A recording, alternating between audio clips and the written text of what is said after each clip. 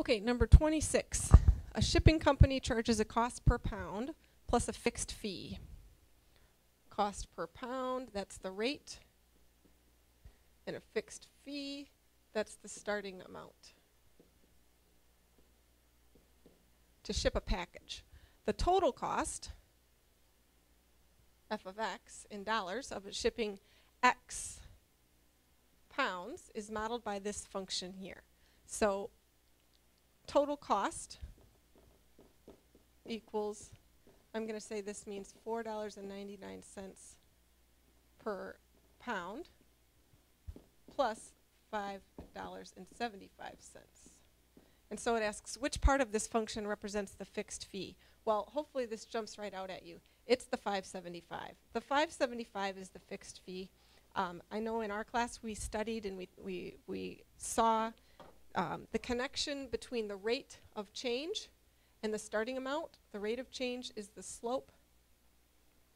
The starting amount is the y-intercept. Okay, and that's the fixed fee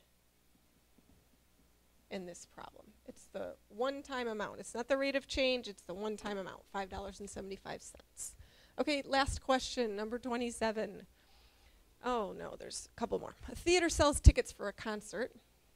Tickets for the lower level seats sell for $35, and then tickets for the upper level seats are $25. They sold 350 tickets for $10,250. How many tickets of each type were sold? Okay. Well, this is a system of equations here. They sold 350 tickets, and they want to know how many of each type were sold. I'm going to go ahead and choose two variables. We need to find two things, so we need two variables. L equals the number of lower level tickets sold, and U is going to be the number of upper level tickets. And we know that they sold 350 tickets, so L plus U is 350.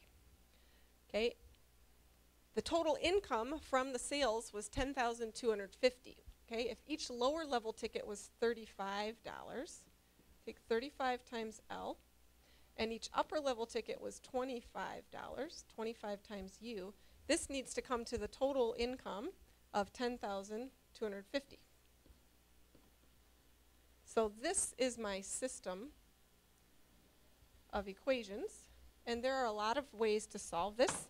I kind of like maybe the elimination method here. If I take this equation here and I multiply by negative 35 on the left side, multiply by negative 35 on the left and on the right. And so by doing that, this is the elimination method, that top equation now becomes negative 35L minus 35U equals 350 times negative 35. It's negative 12,250. Negative 12,250. The other equation, I'm going to write it underneath.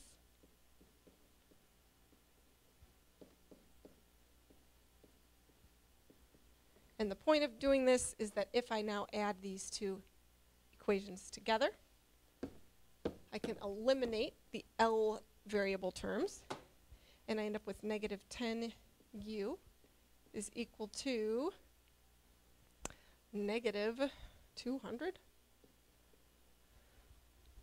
I mean, it's negative 2,000, sorry. Let me double check. Negative 12250. Yep, negative 2,000. And so to solve this, divide by the negative 10 on both sides. And I get U is equal to 200. All right, so if U is equal to 200 and L plus U is equal to 350, then it just does a little mental calculation there. That means L has to equal 150. So I'm thinking those are my answers. Upper level 200, lower level 150. I know that those two numbers add up to 350 tickets, but let's check and see if it adds up to $10,250 in sales. So if I take 35 times 150 plus 25 times 200, let's check and see what that total is. 35 times 150 plus 25 times 200 is 1,000 or 10,250. So I checked it and it worked. Okay, so last one here, I think. Yep, 28. Okay, a function is shown. What is the minimum value of the function? Okay, that means the lowest y value. Okay, so again, I'm going to just encourage you, if you want to know what the lowest, the minimum value is for this function, first thing I would say is, because there's something squared here, this is a quadratic graph. And so if you want to see this really quick, then get your technology pulled up. And instead of f of x, remember we'd make it y equals 5 times the quantity x minus 2 squared plus 3. There are other ways to do this, but looking at the graph is the quickest way to accurately identify the minimum value of this function. So 5 times the quantity x minus 2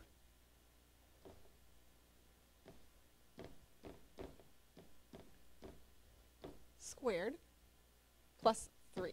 Okay, here's the equation. Let's look at the graph. All right, I would say this lowest value here corresponds with 3 on my y-axis. So the lowest value, the minimum value of this function is 3. It's that easy. All right, I'm going to draw a quick sketch of that. Again, using the technology, you can see 3